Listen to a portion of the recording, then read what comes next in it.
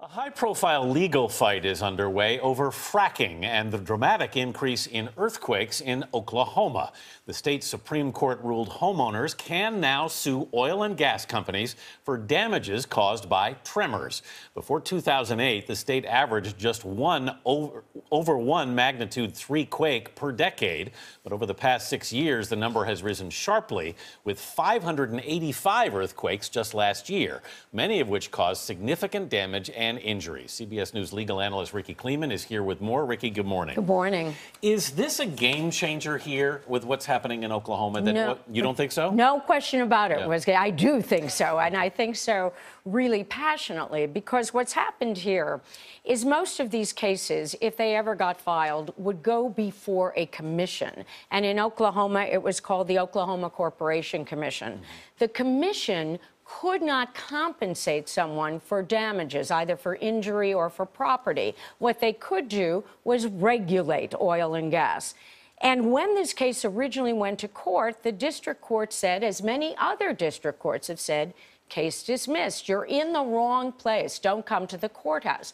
Why is this a game changer? This case open the courthouse doors, not only when we're looking at this plaintiff, Sandra Ladra, but potentially in Oklahoma and in other states. But Sandra's legal team, it seems like, has a very difficult challenge ahead of them. I mean, they essentially have to say this earthquake was man-made and they are responsible. That seems very daunting. It is daunting, and I do think that what you're dealing with is a very smart lawyer who has also set the bar very high. So he's saying, you know, this isn't a slam dunk. It may seem that way. However, it's in the old adage of where there's smoke, that's fire. What we're looking at here, we're not looking at fracking. I want to make that clear. Yeah. We're not saying it's fracking. What we're saying is it's the high pressure water disposal wells. And what happens here is what he has to do as her attorney is show this company, in this case, two companies, it's these companies and their wells. The science is becoming abundantly clear. It is growing and growing. And what we look at with science is what something seemed to be just a supposition at one time, over time gets proven. So what here he is saying is there is enough proof, and the scientists will say, he claims, that the waste disposal is what causes these earthquakes. It's man-made.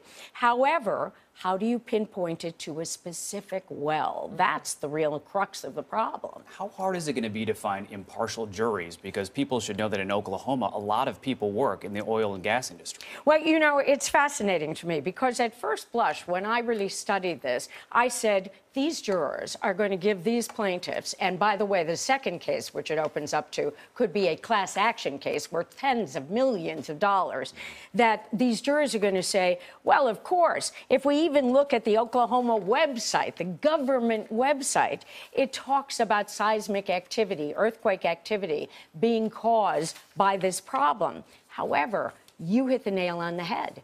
1 in 5 people in Oklahoma has an employment from oil and gas. So there is a thing about the balance in the mind of a juror. Am I looking at the economy of my state? Am I looking at my welfare? Or do I just want damages? The moral of this story is this. Settle, settle, settle. Yeah. If they had done that in the beginning, it would have been $75,000 worth of injury damage, $110,000 worth of personal damage, and now look what we've done. We've really added that word to all of our vocabulary. Settle, settle, settle. Thank you so much.